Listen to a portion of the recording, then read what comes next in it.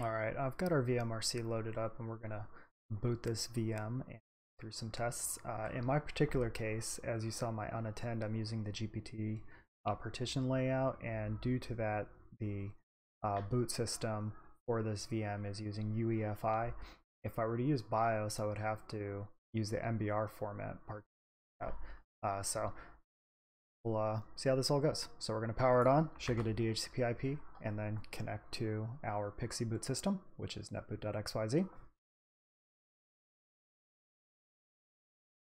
And there it is.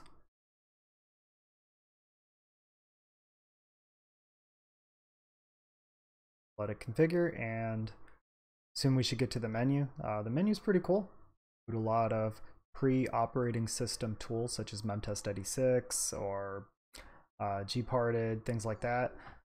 You can also do Linux network installs, live CDs, etc.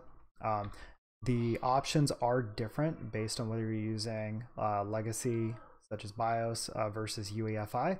But we're going to go ahead and pick Windows. The overrides are already in place on the netboot.xyz system, so this is the correct base URL, and I'm just going to load the Windows installer.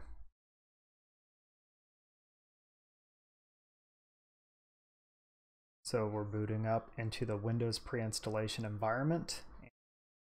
Our unattended.xml should handle most of the work for us, but not all, and we'll see that in a moment.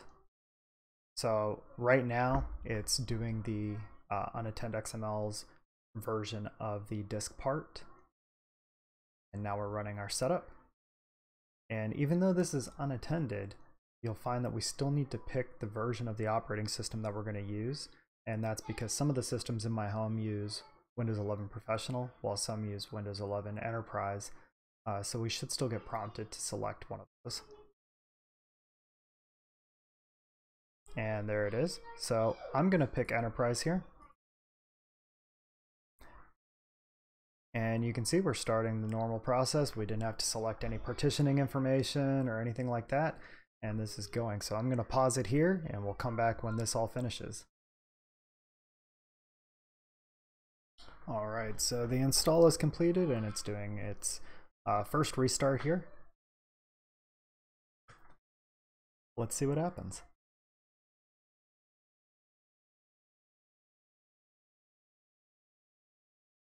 All right, we know we're not booting off iPXE now because we didn't see any of the iPXE loading commands, so this is booting Windows off the hard drive.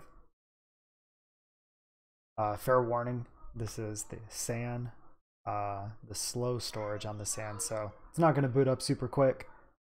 Obviously, your home systems are going to be a lot faster. I'll pause while this loads.